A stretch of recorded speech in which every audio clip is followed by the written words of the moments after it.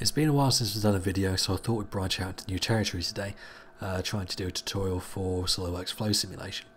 This tutorial is about adding a rotating region to a flow simulation. This is the kind of thing you want to use when you're testing out things like propellers or impellers, as in this case. I'm going to assume you've already got your part that you want to test. Here I've got a rather poorly drawn centrifugal impeller.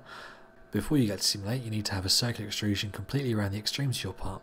But the important part about this extrusion is that it is not merged. This extrusion is what Solidworks uses to define the region which is rotating in a simulation.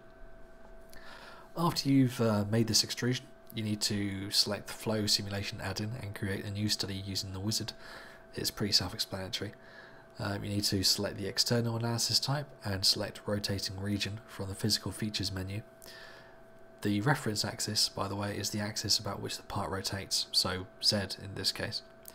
After that, you need to select your fluid and alter your computational domain as you need to. The computational domain is basically the volume that the Flowworks program runs its solution in, so if you make it smaller, then the simulation runs more quickly.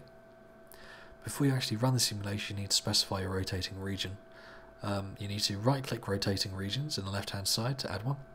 Select your non-merged circular extrusion and enter a rotation speed in either rads or revolutions per minute.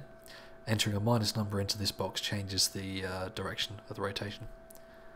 After you've done that, you need to click Run Simulation from the Feature Manager and it goes away and does its stuff. Now that the simulation is run, I've got streamlines visible to show you that the part was actually rotating instead of being static. And that's all there is to it.